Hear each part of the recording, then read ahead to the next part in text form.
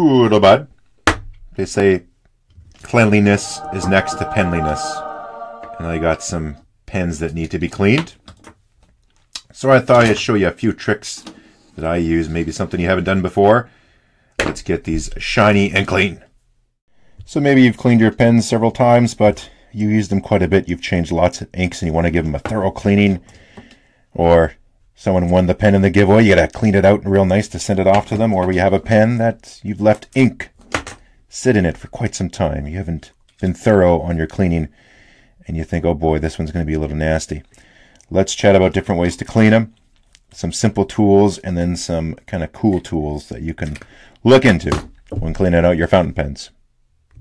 So obviously with a cartridge converter or a piston or whichever, you empty the ink, turn the piston down, push that plunger, whatever your system is, get the ink out, put it into some water and cycle it back and forth.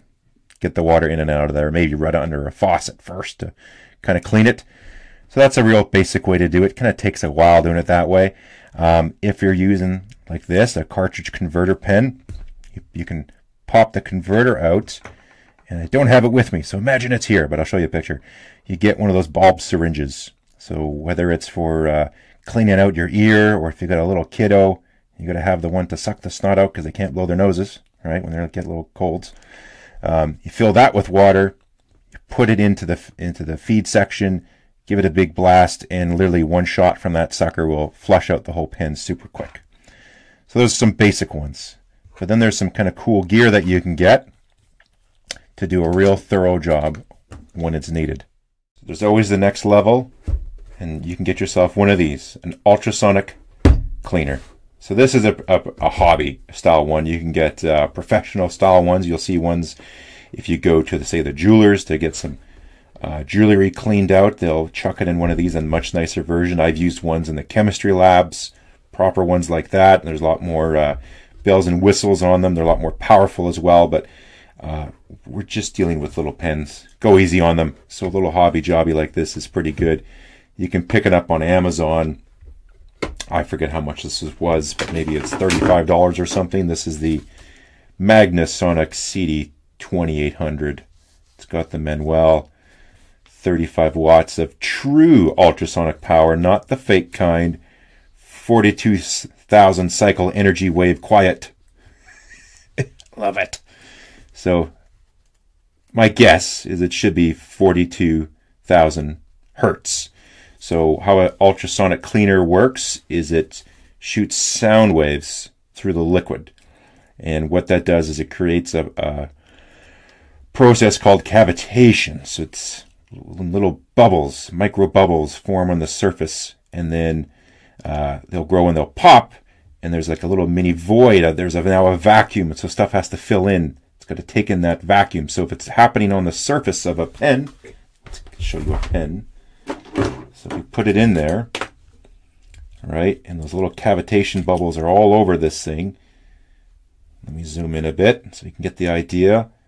There'll be a little mini vacuum right next to that, so something's got to fill it and sucks out some ink and bits like that. So that's it. You see cavitation happen with large boat motors, the propeller motors. And that's just on a large scale. What we actually want is tiny. To get in all the little nooks and crannies in here, we're going to send the sound pulses through the water. Why is it called ultrasonic? Because it's the frequency range. It's typically outside. You will hear some of it. It's definitely audible. But there could be some of the waves are just kind of in that edge of what we can hear as humanoids who are trying to clean our pens. So let's chat a little bit about these and show you how good of a job it does. We'll do some before and after. So this is just some info underneath. I just thought for a quick second while we're here, let's just...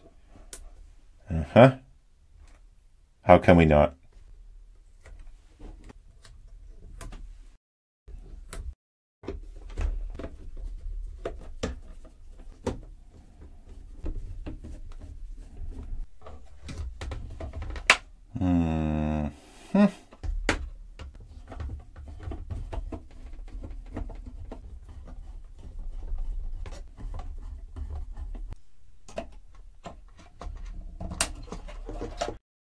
Okay, here we are.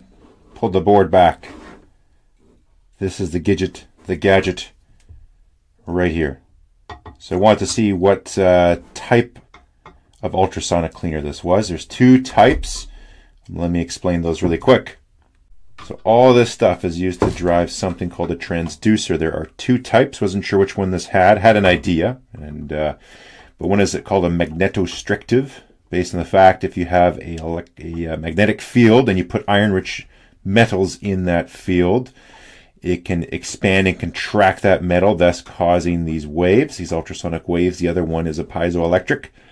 That's what this guy is. So there's a crystal inside.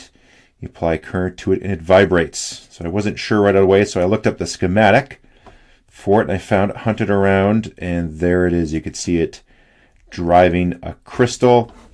I couldn't see it anywhere on this board, so I saw some leads come down off. Here we go, they connect, and what do you know, you can pick one of these up on AliExpress for a couple bucks, $5 maybe. That's the whole meat and potatoes right there, this whole device. What's making this thing vibrate, causing those waves and causing the cavitation, and therefore cleaning your pen. So a quick little nitpick on cheap products like this. So they go through all the trouble of putting this stuff on here. This is called RTV. So this is electrical grade silicone essentially. So if you want to put it onto components and stuff like that, it's really meant to help with strain relief, or if there's vibration, say on like these guys here, for a high vibration environment, there should be RTV on these guys. But they're putting it on here on all these little fly wires so that for vibration they don't snap off. You don't have to worry about the solder coming off. It's going to break here. Okay, it's going to break around this area here. So they go through all the trouble of putting the stuff on here, but they don't even get it where it counts. It should go over top. Same on this. This is the AC line coming in. It should go over top to help give it a bit of a strain relief. So if it jiggles, it's not going to jiggle and snap off there. This can help absorb that. So anyways, let's just go. Let's get back to pens. Okay, so here we go. You got this little guy on off. Dual modes. It's got an automatic built-in 3-minute timer, a little basket. So what you do, you fill it up. We got a max line. Put your pens and materials in here, drop it in, close the lid, turn it on, and let it go. You do not use any type of solvents or weird stuff like that. We're dealing with fountain pens here, so just water. You can put a little bit of soap if you like. Just a few drops will do you. Don't go crazy hot. It is sending waves through, so it's moving the water molecules, which will generate heat. Now, you have to do a lot of it, especially it's only 3 minutes worth, so it's not going to turn to boiling water instantly. But no need to use hot water. You can use cold or even lukewarm. That's fine. And you might run your pens a couple times in there. So let's get going here. So one, don't chuck the pen in there full of ink and not even care. Do a basic cleaning on it first. Then you put it in there to get those last little bits of grub and grime that are just stuck on there. Okay, so I broke the pens down, took them apart. So take them apart, as far as you can go, or at least as far as you're willing to go. Say, case in point, this little Lammy, you could just pop out the converter, take the pen apart, and put this in all as one unit. Or, if you feel comfortable, I couldn't find the Scotch tape, but you just put a little piece of tape on the nib. There you go. Slide it off, and now you just separated the nib there too. So if you can do stuff like that, the further you take it down, it'll get cleaned a little further. All my converters that are in here, what you want to do is fill them with water.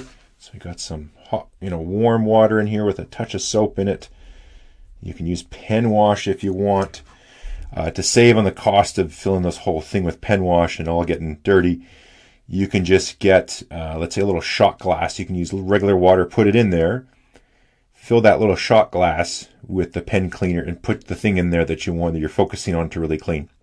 Because the ultrasonic waves will pass through the glass into that little container that's got the pen wash. If you have really hard water where you live, I guess you could go to distilled. I have relatively soft water here as well. Same thing, so the piston filler here, you'd want to put it in, fill it up with some of the soapy water.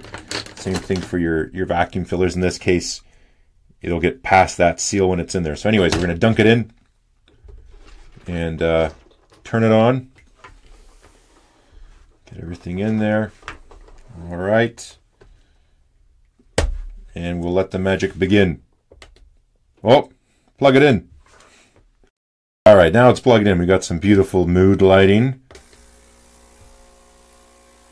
And the most exciting noise. Let's have a little look to see what's going on in here.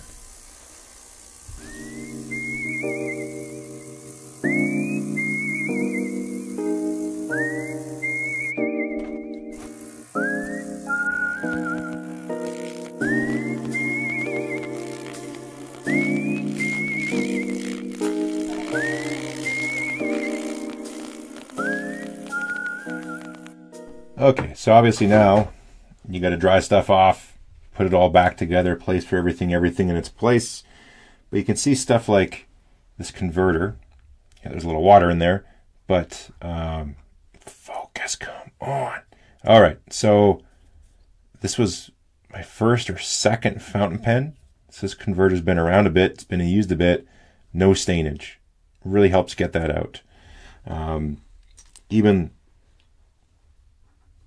my Lamy 2000, over time, it gets a bit of a glossy look to it. This gets it right back to kind of factory out of the box. Oh, got a surprise in there. Look at that. Looking for that feed. But yeah, so even on my Visconti Homo sapien, for example, because it absorbs water and grease and oils and stuff like that, it's good for getting pens back to original condition. So I ran these a couple times. I think maybe I did 3 cycles, something like that. If you get one that can do heat, I would not use the heat. I would keep the heat off. These are delicate. Don't do this. So, like, you gotta be super careful with vintage pens. If it's any of that hardened rubber material, no. All bets are off with that. But on these types of pens, these types of materials, pretty safe thing to do. You know, especially if you got metal pens, but really does a great job cleaning off the nibs and feeds, converters, and like I said, just make sure you have them filled up. There you go. So now there's how you use an ultrasonic cleaner, how the thing works, and a couple tips there. Hope you found that useful, whether you're new or old. We'll catch you next time.